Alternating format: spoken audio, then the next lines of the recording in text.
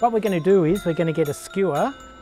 We're going to prick. We're going to turn it upside down, run it through this sieve and collect the honey in that bowl.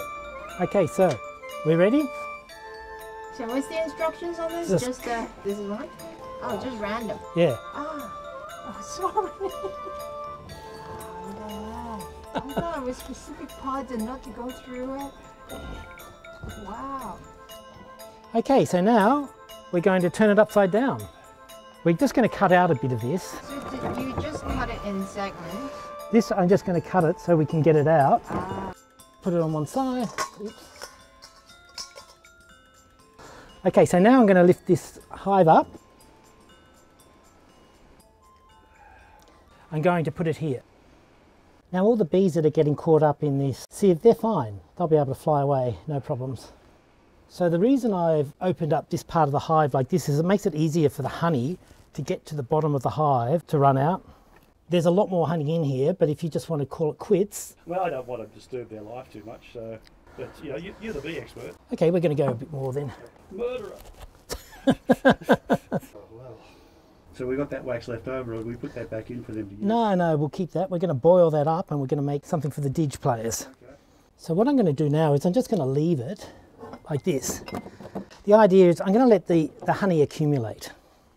Oh, it's like a cave. Now, if you really want maximum honey, you take all of that out.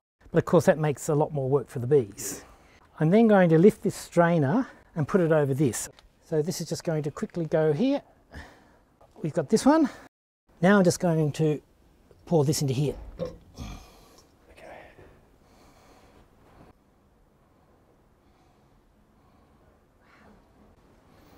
So now we could put it in your little jar if you want.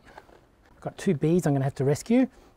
Bees are active. The temperature needs to be 18 degrees or more for them to be active. And it's going to be good like this for months and months. Create our own label. So how much do you reckon you got? I mean, we could have harvested a lot more. 400 grams? Wow, that's pretty good.